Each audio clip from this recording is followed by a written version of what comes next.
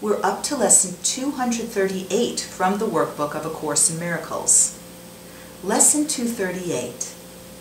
On my decision, all salvation rests. On my decision, all salvation rests. Father, your trust in me has been so great. I must be worthy. You created me and know me as I am.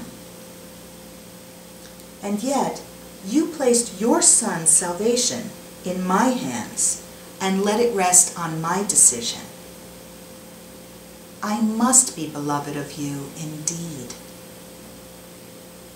And I must be steadfast in holiness as well, that you would give your Son to me in certainty that he is safe, who still is part of you, and yet is mine, because he is my self. And so again today, we pause to think how much our Father loves us,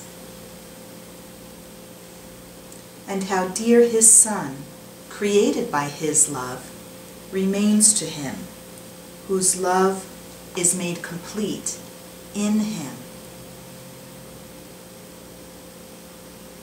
That's lesson 238.